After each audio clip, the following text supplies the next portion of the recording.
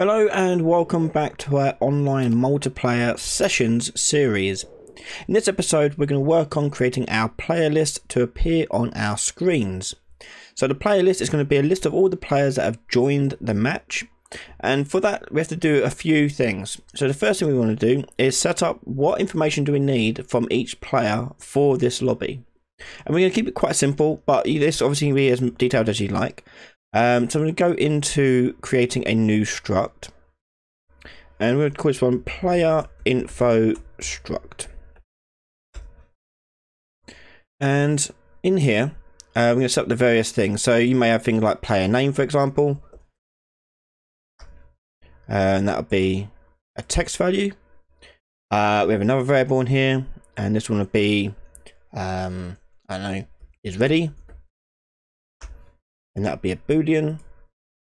And you may also have one which is determining their loadout. So what is their particular character that they've chosen, or weapon they've chosen, or whatever other information that you may want to pass on.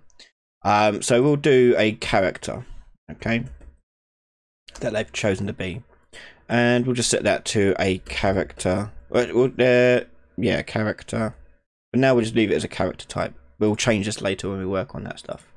But that will do. Obviously you can put in as much detail as you like. You don't have to put in just this. You can do whatever. Okay, so with that done, we need to set this up on our game mode.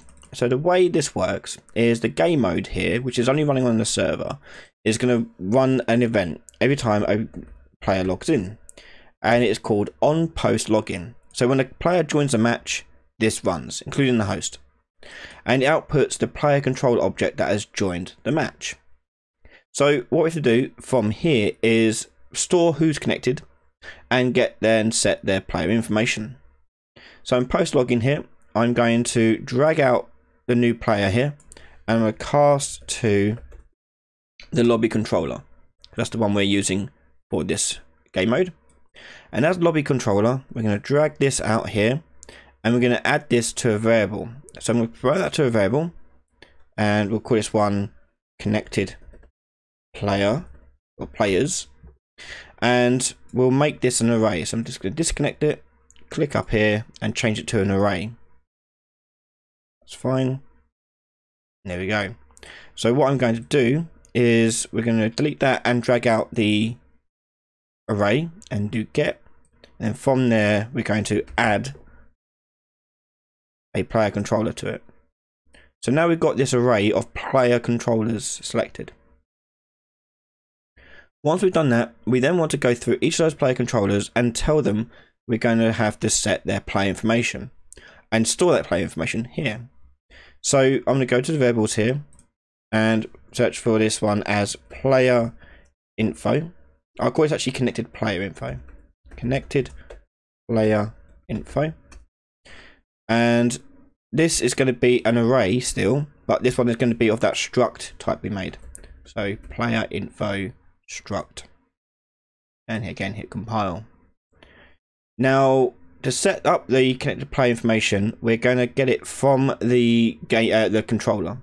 So each player that joins has their own lobby controller, which has its own player information. So I do player info and set that to the player info struct. Compile and save that.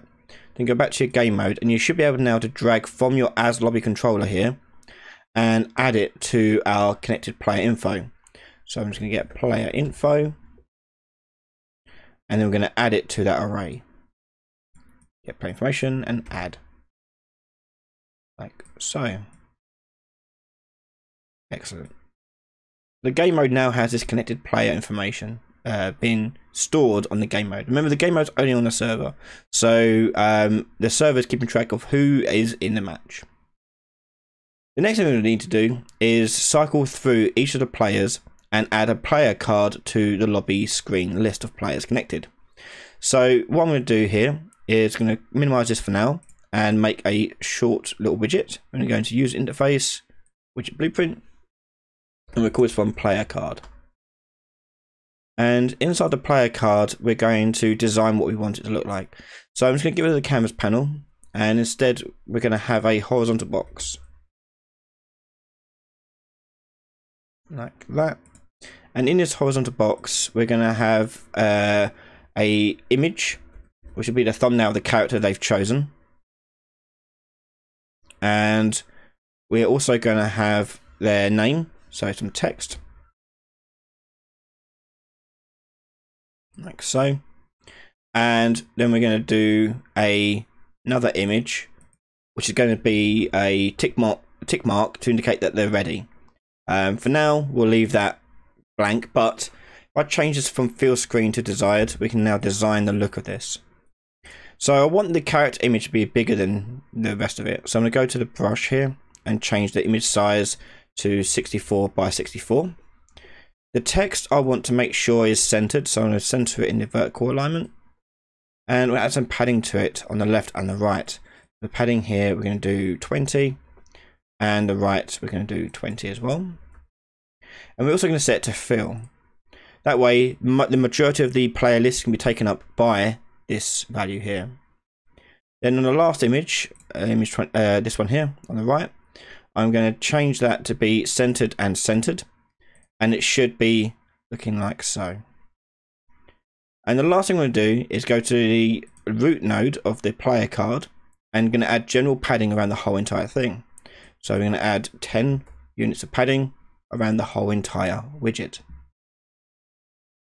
So let's name these various elements. So this one here is going to be the character thumbnail.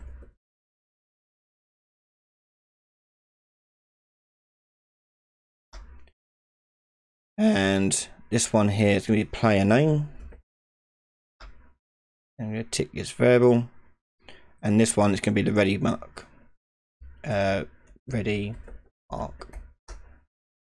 And make sure that's variable as well. So all three of them should be variable. I'm going to hit compile and save that. And that's pretty much that done. We're going to go to the graph now of this and hook this up with various information. So all the information I need is going to be on that struct. So on the variables, I'm going to add that struct to this. So I go player info and set the variable type here to player info struct. And we're going to make that editable and expose on spawn, so that when we add a player card, we can set what player information it's going to display. And then on the pre-construct, we're going to hook the player information to these various elements. So let's drag out the character thumbnail first and get. Actually, no, we'll do that later on when we do the characters. Let's just do player name, for example. Get player name, and we're going to drag this out and do set text and plug that in. And for this, we can get the player information, and then we're going to do break, and we're going to set the player name to there. We're also going to do the ready check. So the ready mark here, we're going to get, and we're going to do set image. Sorry, brush from texture. Put that in there. And the texture here is going to be a select node. So do a select node. And what this means is if we put in a boolean at the bottom here in the index, like this, it will choose a true image and a false image. I'm going to leave both of these blank for now, and we'll get an image later on. But that will set that according to that. I'm going to hit compile and save that. Now I want to set up some default data in here so I can actually see this while testing. So let's go back to our player struct, and let's go to player name, default values. We'll call this one player name and hit save. Okay, so now we've hooked this all up, we can compile and save this and then close our player card. Okay, so next we need to tell our lobby controller here to generate a new card for each of their screens. So the host and the client will both do these. So let's start off with just the host. We're going to create a custom event in here. And this custom event is going to be update player list. And we want this to be a replicated event. So we want this to only run on the owning client. So I'm going to change this to run an owning client. and we want to make sure it's reliable. So what this means is that this function will only run on the client that's running it, not the server or any other clients. And that's quite important because the server also has a copy of this controller, and therefore you don't want to call the same thing. You just want it to tell it to update it. So the server will call the function, and then the client will run the function itself, not the server. So let's put this into here. I need to drag out my lobby widget, and I need to know which one it is. So I'm going to cast to lobby host screen first. And we're going to put this into a switch has authority node. That way we know if it is the server or the client that's trying to do this. So we'll do authority first, and that'll go into lobby host screen. As lobby host screen, you're going to drag this out, and we're going to be able to set a, well, not drag this out yet, we're going to set a function here that will add the card to our screen. So let's compile and save that. And let's go to our lobby host screen, which is there. And we have this top box here, which will be our player list. And I've named it player list, and I've made sure it's variable. Then in the graph, I want to make a custom event in here. And we call this one update player list. And the update player list is going to take all the player information that it needs.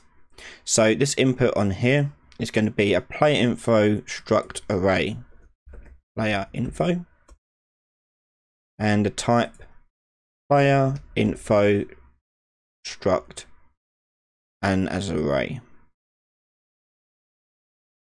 We then are going to clear the player list. So you drag your player list out and you're going to clear it.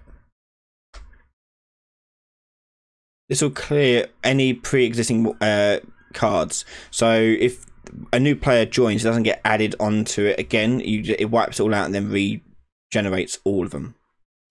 So that will clear the children. And then we want to do a for each loop on this player info. So do for each and plug that in. So it's going to go for each one of them, and for each one of them we're going to create a widget, and we're going to choose our player card. And because we've made it editable on spawn, the player info option now appears. I can hook that up to my array element, and then we're going to drag out my player list, get, and from here we're going to add child to vertical box, and then the content is going to be the return value. Hit compile and save that. So that is the player list function on the host screen. We're then going to go back to the lobby controller and call that function from this as lobby host. We'll do update player list, and as you see, the player information is required for this. So for that, we're going to get it from our update player list. So we're going to make an input on this and make it match player info. This is how we're sending data from the game mode across. We'll do player info struct, and that will be an array. And we're going to, I might as well promote that to a variable as it could be quite useful. From here, we're going to do a promote to variable, and we'll call this one connected player info.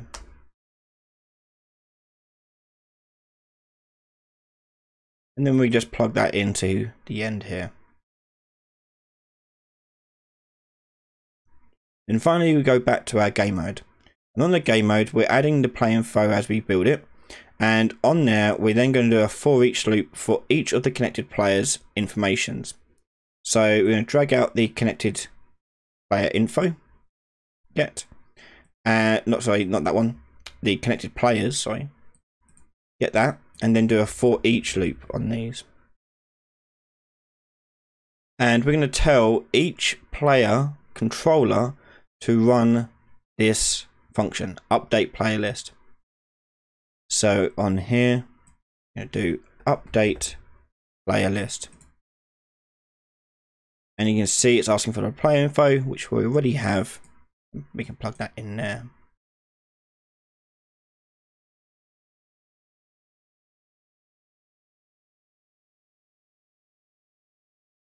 Okay, so let's test this out, and we're going to go and play on the local machine. So I've enabled LAN to test it on local machine. So if you're unsure how to do that, in my online game instance, I'll just tick the use LAN option on the create session whilst I'm testing it. So I hit play now, and I should see two screens, which I do.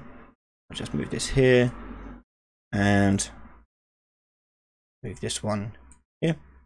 This one's a host match. I click on there, and so the issue we have here is that it is not having enough time to generate the HUD widget first before it can add stuff to it.